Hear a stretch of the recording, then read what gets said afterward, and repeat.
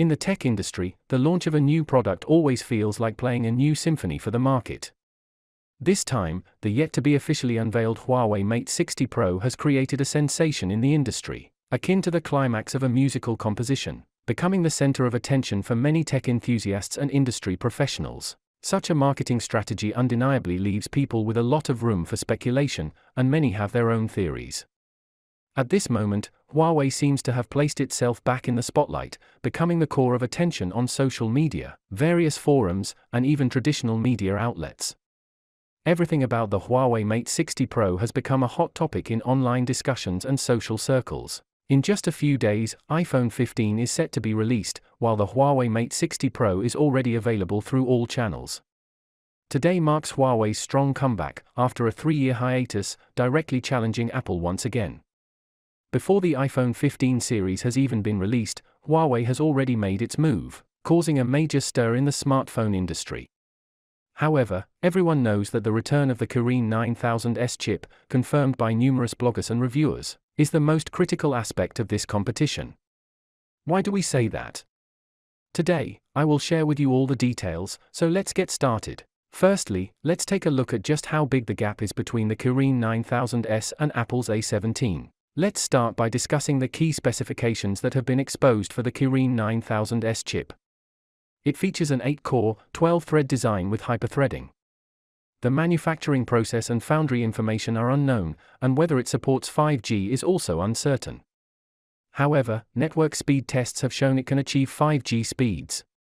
The CPU configuration includes one 2.62 GHz large core, 3 2.15 GHz big cores, and 4 1.53 GHz small cores, totaling 8 cores. It is rumored to incorporate hyperthreading technology typically found in computer CPUs and integrates the Maliun 910 GPU, which is a new introduction. On the other hand, the A17 chip from Apple uses a combination of 6 GPU cores and 6 CPU cores, manufactured on TSMC's 3nm process. Its high-performance core has a clock speed of up to 3.70 GHz, compared to the A16. The A17 has achieved a 31% single-core improvement and a 24% multi-core improvement, resulting in significantly enhanced performance. Now that we've looked at the specifications, let's directly compare the CPU performance, as data speaks for itself. The Kirin 9000S scores 1,003 points in single-core performance, and 4,188 points in multi-core performance. In comparison, the Kirin 9000 scores 1,046 points in single-core and 3,700 points in multi-core performance. It is similar to the Snapdragon 888, which scores around 1,125 points in single-core and 3,679 points in multi-core performance. Taking a look at Apple's A17 chip, it's rumored to score 3,986 points in single-core and 8,841 points in multi-core performance. However, this score seems unusually high, and its authenticity is unknown. Comparing it with the A16 scores 1887 in single-core and 5455 in multi-core performance. Based solely on CPU benchmark scores, the Kirin 9000S does appear to lag behind by about 4 generations compared to the A17. However, it's essential to consider factors like the smoothness of the Harmony OS operating system, and the fact that current CPUs often have surplus performance, which may not result in significant differences in real-world usage. For those who have actually experienced this phone, there are undoubtedly complex emotions at play, with at least 2 deeply intertwined sentiments. The first emotion is undoubtedly the empathy for Huawei. Since 2020, Huawei has faced unprecedented challenges. Former partners, influenced by external pressures, chose to go their separate ways from Huawei. However, Huawei didn't choose to give up. Instead, it persevered and aimed to deliver better products to the market and consumers. During this period, it can be said that Huawei has weathered numerous storms. Every decision, every breakthrough, seems like Huawei's way of proving its worth to the market. 3 years might not seem long for a company, but for an industry leader, the upheavals experienced during these 3 years may surpass what other companies go through in a decade or even several decades. The second emotion is related to the physical characteristics of this phone. While the Huawei Mate60 Pro offers an excellent tactile experience, its relatively heavy weight can be burdensome for users. Especially for those accustomed to lightweight phones, this device might feel somewhat heavy and uncomfortable during extended use. The Yarden Black variant of the Huawei Mate60 Pro weighs 228 grams, and when you add the weight of a phone case, it becomes even more substantial. For many users, adapting to this weight may take some time. However, from another perspective, this weight is intended to provide users with more powerful performance, a larger battery capacity, and a superior overall experience. In comparison, the Huawei Mate 40 Pro seems to strike a more reasonable balance between size and weight.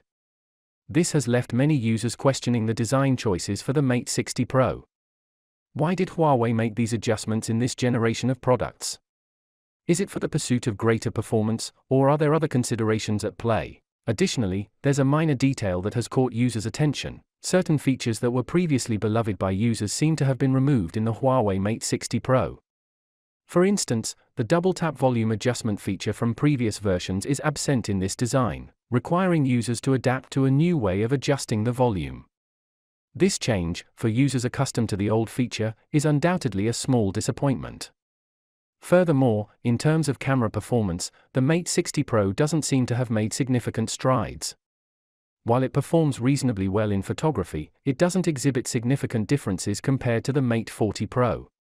Additionally, there have been some issues in the camera department when importing footage into editing software on a computer, which has also become a point of concern for users. In the face of these complex emotions, there is often hesitation when individuals have to make a choice.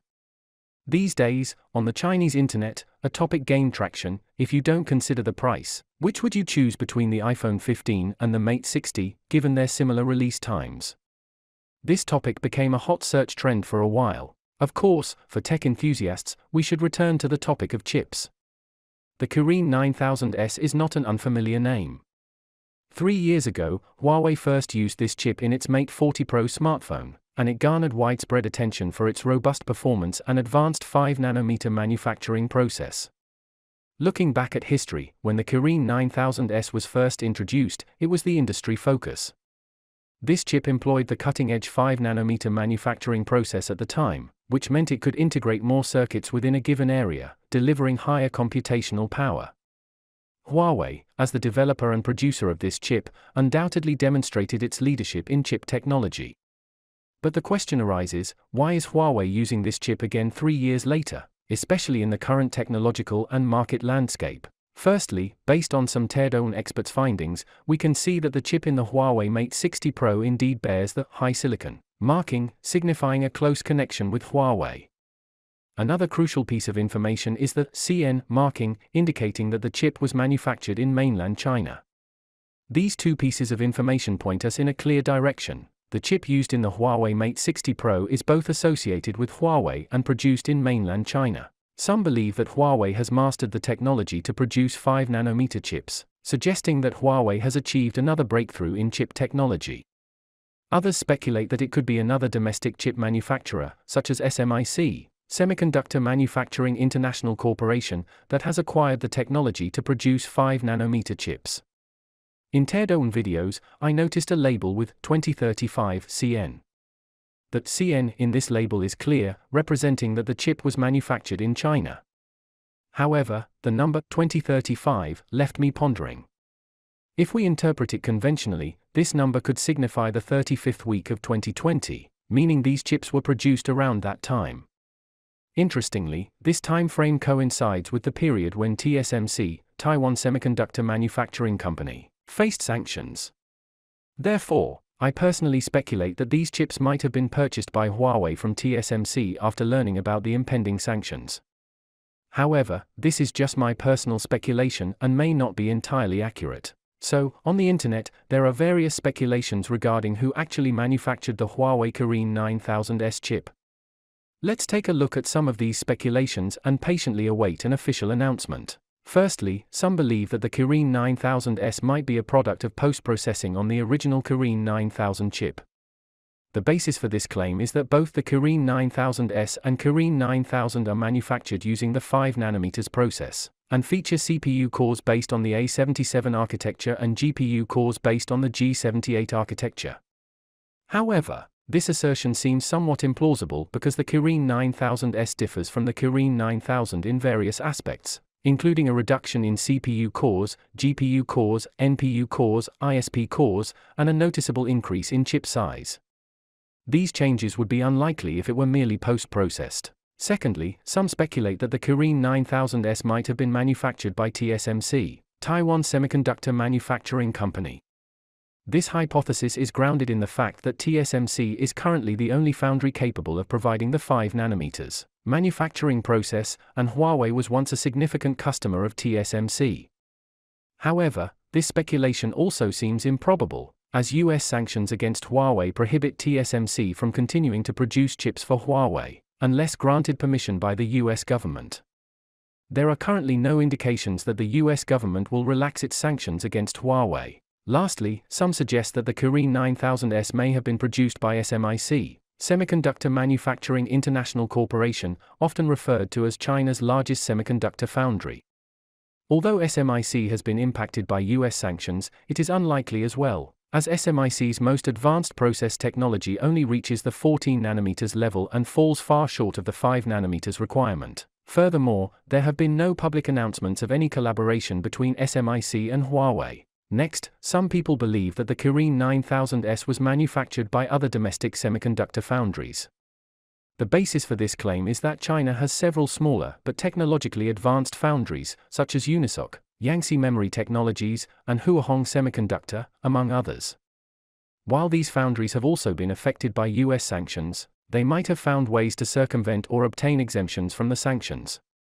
This possibility exists, but it also depends on whether these foundries have the capacity and resources to meet Huawei's requirements. Finally, some suggest that the Kirin 9000S might have been manufactured by foundries that are part of Huawei's own co-build efforts, or its independent initiatives. The basis for this claim is that when faced with US sanctions, Huawei did not abandon its chip development and production plans but actively sought partnerships with other companies, or initiated the construction of its own foundries to address the issue. For example, Huawei collaborated with the Shanghai municipal government to establish Shanghai Huaqi Microelectronics Company, Limited, SMIC Shanghai, and there have been rumors that Huawei has been building its own foundry in Wuhan. This possibility also exists, but it depends on whether these foundries can achieve a breakthrough in 5nm technology and ramp up production within a short time frame. In summary, the identity of the manufacturer for the Kirin 9000S remains a mystery. We can only speculate based on clues and analysis, but we should not fully trust any one assertion. The truth about the Kirin 9000S will only be revealed with time and by Huawei itself. Let's wait and see. That's it for today's discussion. See you in the next episode.